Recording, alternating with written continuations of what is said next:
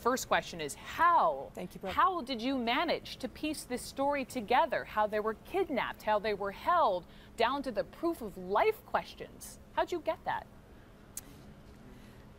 It started almost by mistake. I was in Europe this past summer in June, working on a different story. I was researching the use of ransoms by Al-Qaeda groups, and one of the former ISIS hostages agreed to see me.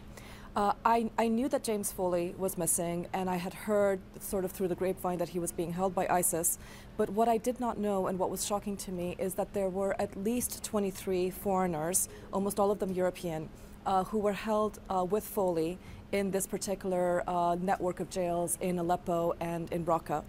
And this hostage who spoke to me became my guide. He first of all outlined the moment when each of them was taken, how they were taken, and then how ISIS systematically divided them up into groups based on which nationalities they thought would negotiate with them first. The detail you had about the hostages being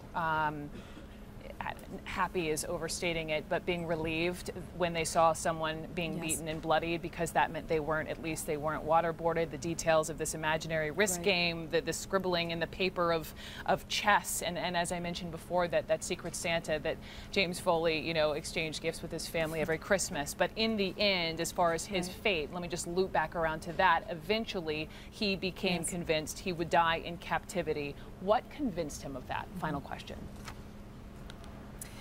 You know, I think James Foley stayed hopeful up until the very end, but there's a letter that is smuggled out, I believe, in June by a fellow hostage who is being released, and this person gives it to the Foley family, and the Foleys have since published a letter. The letter is full of expressions of love, and also moments of hope where he's describing that, look, it's gotten better, we're getting more food than before. But I read this letter very carefully, and there's just a sentence in there where he throws in instructions to his parents on how to disperse the money in his bank account. And so, you know, it foreshadows that he might have known that he was not going to come out alive. What is so tragic to me is in their very difficult captivity, a majority of the European and Western hostages converted to Islam. Some of them did it, all of them I think did it initially under duress. Some of them did it as a way to save themselves. But James Foley and I think Peter Kassig, who is now called Abdullah Rahman and who's the next person who is in line to be killed next, I think they were the two that were truly sincere in their new faith. And Yeyoan Bontek, who is this young Belgian jihadist who was held with him, told me that the moment that he saw the execution video, the thing that shocked him is seeing James Foley without a beard.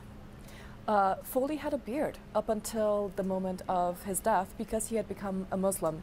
And ISIS, I feel it shows the great hypocrisy of this group.